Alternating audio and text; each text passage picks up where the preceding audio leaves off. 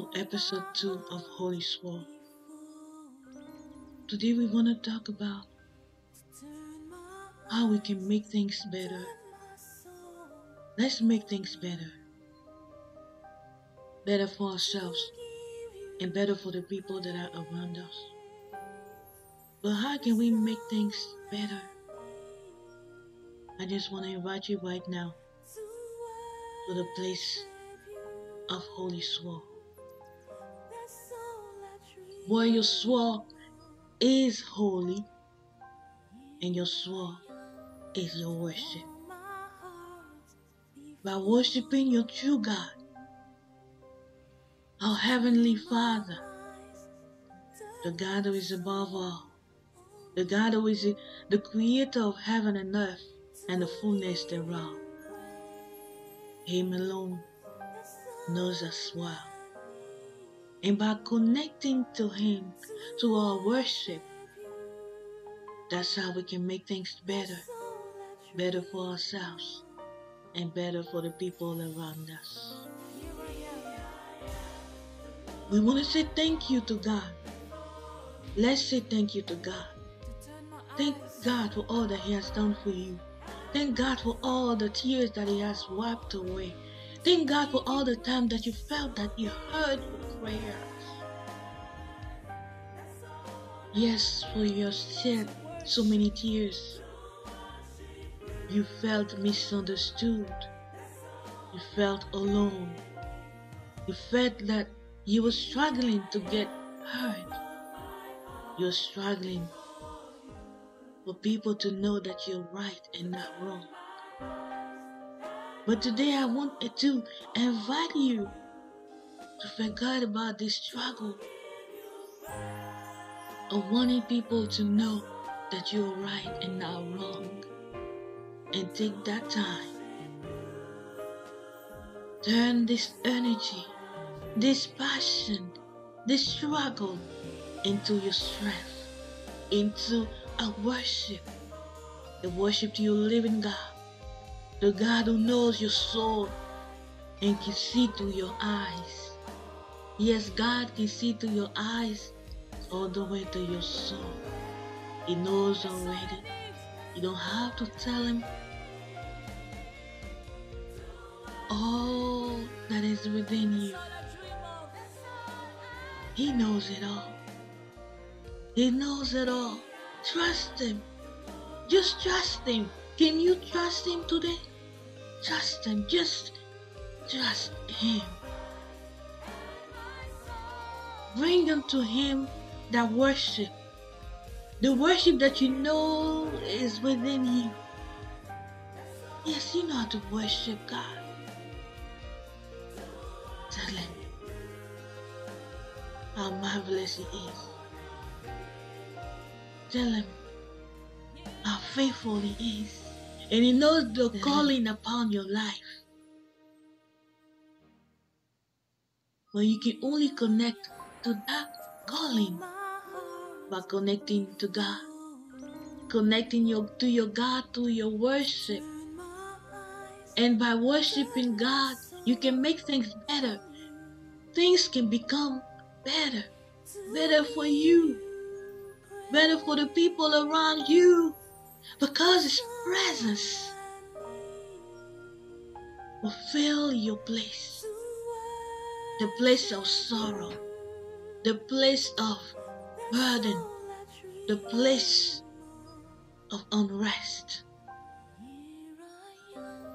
As the presence of God begin to fill this place and replace all those troubles with His presence, you begin to feel yourself. You begin to feel better. Are you feeling better? It's joy that starts to overflow. And this overflowing joy becomes contagious. Contagious to the people around you. I'm inviting you right now to open your arms in your heart, to send a smile to your God, and tell him that you're ready to worship him. And tell him that you're ready to say, Father, Abba, Father, here I am to worship you.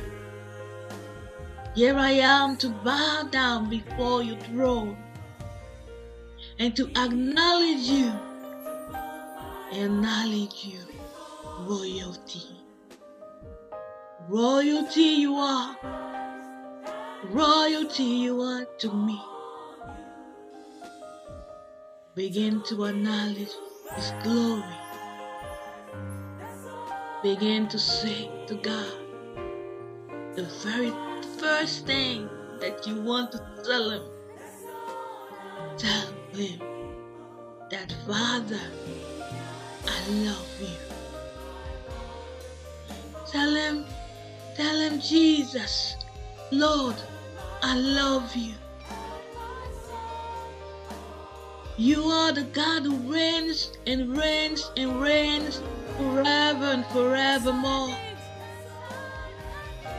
You are the God who is the Prince of Peace. You are the Son of the living God. You are the living Word. It's only with you that I can breathe. You are the sustainer of my being, of my soul.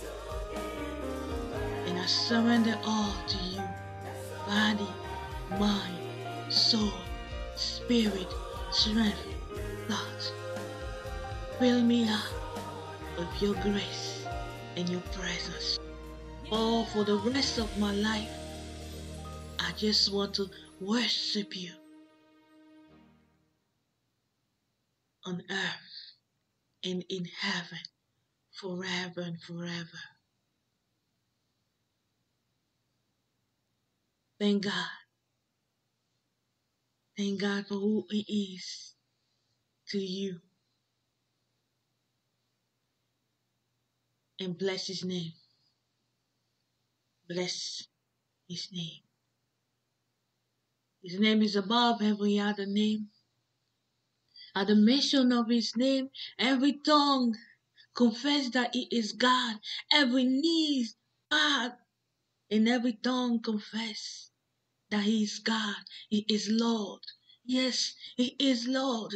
And that's the God that you are bowing to. You're not bowing to a God that is not merciful. You're not bowing to a God who doesn't understand you. He does.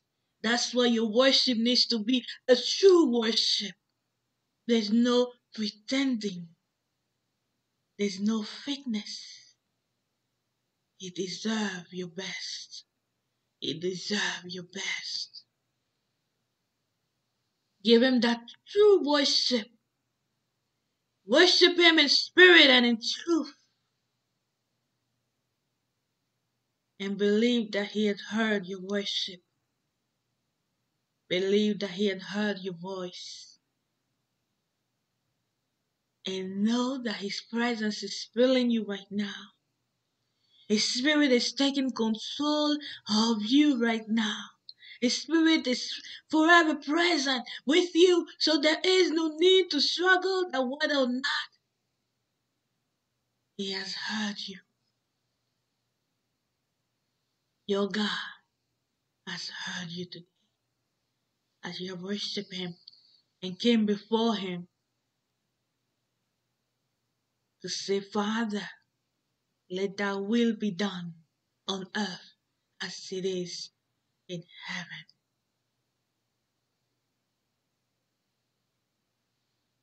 Thank you for following this episode of Holy Cross. Thank you for following this episode of Holy Sword today. God bless you and see you next time.